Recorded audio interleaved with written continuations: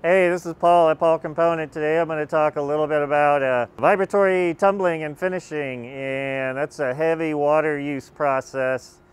And I've spent many years trying to figure out a system to filter, recycle, and recirculate that water. I failed every time until I actually spent some money. This right here is some of the garbage that will be going to the dump today from past systems. So we'll go take a look and see what did work finally.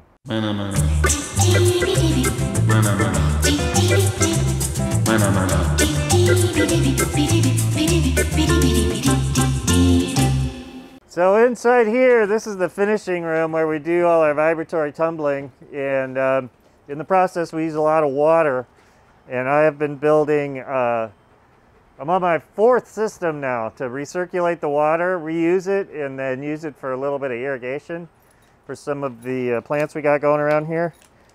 Oh, thank you, Blue. So anyways, the 3rd system did not work. It was a valiant effort on my part. I put tons of time into it, but this is part of that system, and it is, thank goodness, being reused for the newest system that I have that is actually working. There's about 1,200 pounds of water in there, and it's directly above the toilet. This is a bathroom, so if you ever visit and you use this bathroom, just keep your fingers crossed, okay, that it doesn't collapse on your head, because that would be bad. Just kidding, just kidding. Totally overbuilt. It's all hidden in tin, but there is a lot of timber in there holding that weight up. So what we're going to do next is we're going to go inside here and take a look. But if you see, we've got some electrical. That's for a switch that keeps it filled up all the way to where the top of that conduit is. We got some copper plumbing.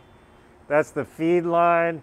We have another feed line going up from this room, and there's another feed line that does nothing but keep the tank filled up to that. There's a float switch up in there. And so the water comes out and it goes right across here.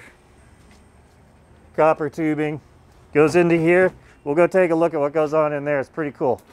So this is the tumbling slash finishing room. This is the finishing room. Here we've got our copper pipes coming in from outside. This room's notoriously dirty, but Brianna is keeping it nice and tidy in here. Which is really nice, and we've got some new stuff. But what happens is the water, gravity fed, comes from that tank through here, down to here, and feeds this and this tumbler. The water comes out automatically, and then it feeds another tumbler over there, and as these things go, the water helps flush the what's called the effluent, or the swarf, out, because what these things do is rub on the parts and actually grind, so you got some super fine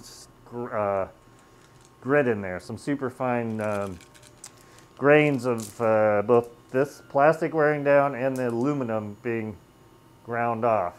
Not a lot, but it does pile up. After tumbling, they go into a ultrasonic cleaner, and they come over here to a drying rack. There's a fan down there that dries the parts. Let's see. So the water goes into the tumblers. We have 3 of them hooked up right now. It flows out, goes into another bin. Like I said, this is a messy area. And gets pumped into another bin, and then that gets pumped into our new machine. Now this is what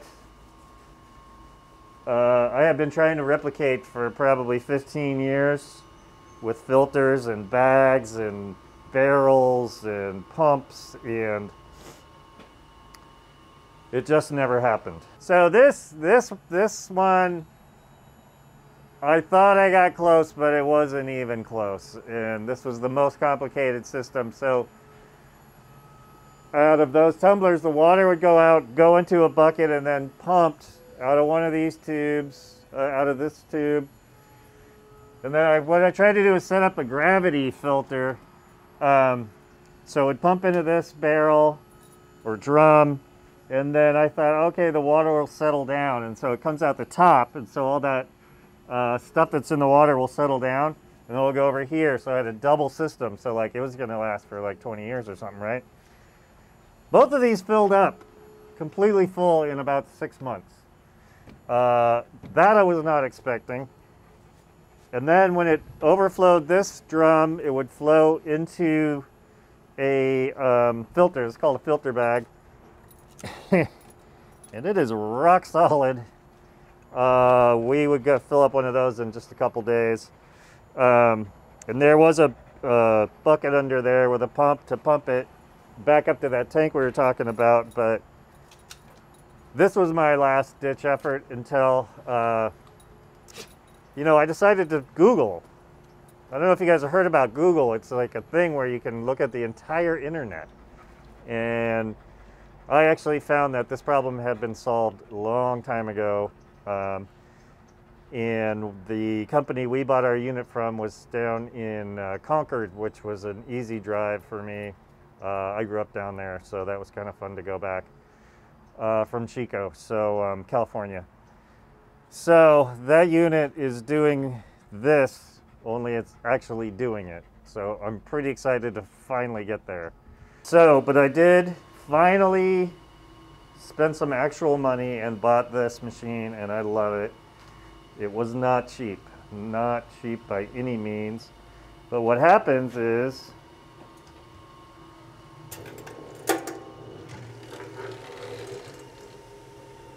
what we have is this thing spins round and round and round. And there's a plastic tub in there, and it forces the contaminants in the water against the tub, and then the water will flow out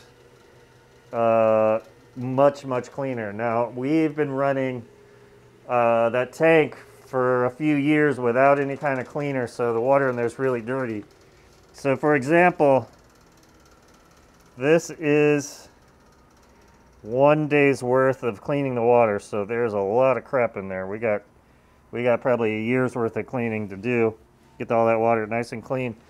But that dries out and goes in the garbage. It goes away. It looks grody, but there's nothing dangerous about it. And so it goes to the, unfortunately it goes to the landfill. We can't recycle it, but super excited about that. So we're getting clean water. Eventually we'll have clean water running through here. It's reused. We're not using it. In the old days, we run through here and go to the septic tank, and because we're on septic. And so I'd have to get that pumped a few times a year. And but now we're reusing the water. We're cleaning it. The water is actually used to water some of the shrubbery and the plants we have around here, which I just love. And you know, California, it doesn't really rain here anymore, so we gotta recycle that water as much as we can. So that's cleaning tumbling water. Don't go through all the trouble I went through. Just buy the thing if you've got a big operation. It's my advice to you. Bye.